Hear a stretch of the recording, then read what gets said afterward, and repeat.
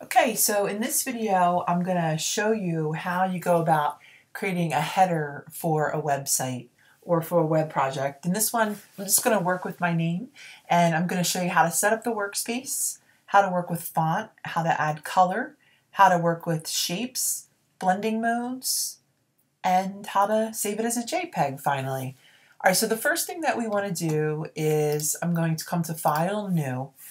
And the most important thing is whatever document type is set at, the real important stuff is in here. So we want to make sure that we're set to pixels. And for this assignment, again, it could be different, right? But I'm setting this one, my width at 1200 and my height at 100. Now I can make my width a little bit smaller.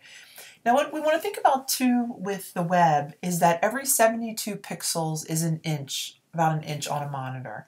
All right, the resolution is at 72, and I kept my background contents transparent. You could also put yours in as white if you'd like to, and it's an RGB color. So I hit OK, and there I have it. Now, I know that this is transparent because I see the gray and the white. So I'm going to come on in, and I'm going to add a color fill. If I want to have a color in the background, I'm just going to come on up to here. I'm going to go to Edit, Fill. And I'm going to just choose a color. So I have color here. Now you might already have your color down in your color picker. I'm going to hit OK, and it came in. Now that was the color that I had already chosen, and as you can see, it was already set in my color picker, and it was 003333. Okay, there we have it. So I have my color fill.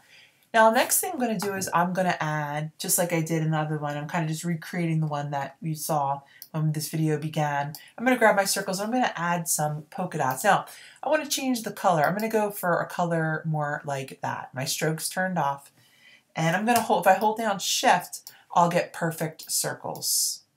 Perfect circles, perfect circles. Do, do, do, do, do. Here we go. I can make some small, some big, and I can move on through my project. Now, the windows that I have opened on my screen right now, you can see my history, and that's showing what I did. All of these are going into one layer. That's because I was working them continuously without stopping. But now, look, I stopped, and I came over and I touched my Move tool, then I clicked off the screen. So now, if I come on in and I grab my ellipse tool, and I draw up, see it created a second layer. So either way, and we know that with our layers, whatever's on top is literally what's on top. All right, so now what I'm going to do is I'm going to make these more like an overlay. So I'm going to actually use a blending mode in order to do that. So in order to access the blending mode, I need to have that layer selected, and I can click, and I'm going to go to overlay. So now it just looks like something that's laying over and blending with the layer behind it. I'm going to do the same to this one right here. I'm going to select overlay, and there we have it. Excellent. All right, so now the next thing I want to do is I'm going to actually use a brush. I'm going to add another element of color. But what I want to do is I want this to be on its own layer. It's always good to organize things in their own layers. So I'm going to click this little icon right there, and I'm going to make it a new layer. And what I'm going to do is I come on in is I'm going to grab my brush. Now, when I come on into my brush, I can click here and I can see that I have all of these different brushes. Okay, so I'm going to stick with like one like this.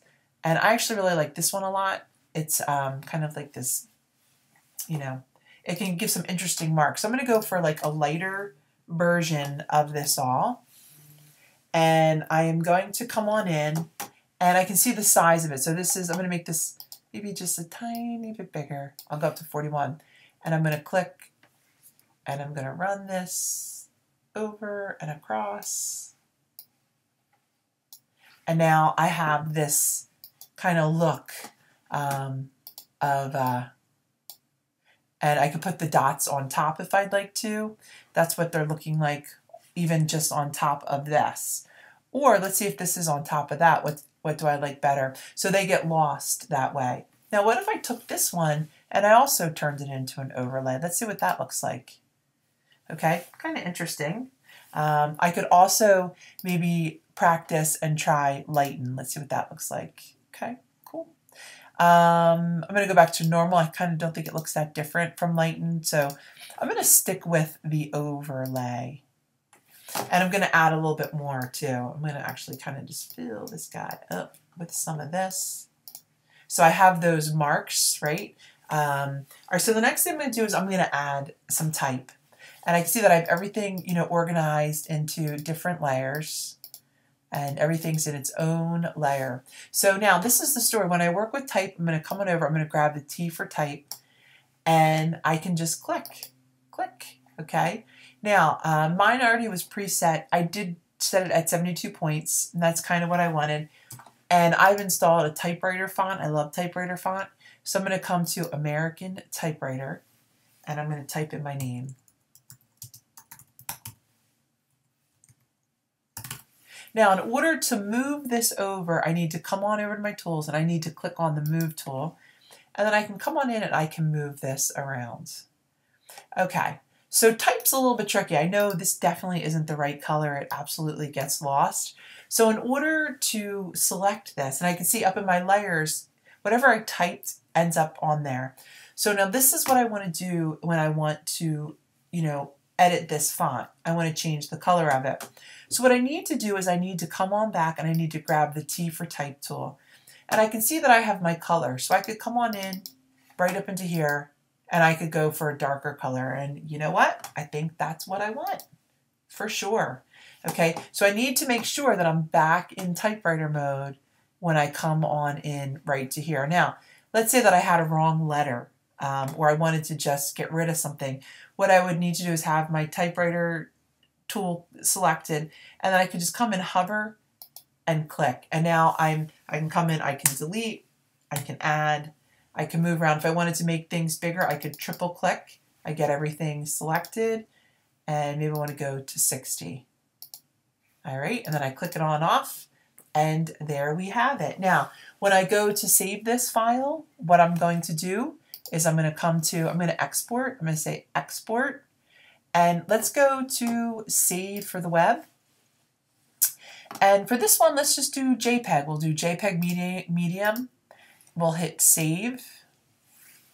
I'm going to give it a name, header. I'm going to save it. And there we have it. We've just created a header for the web. Thanks for listening.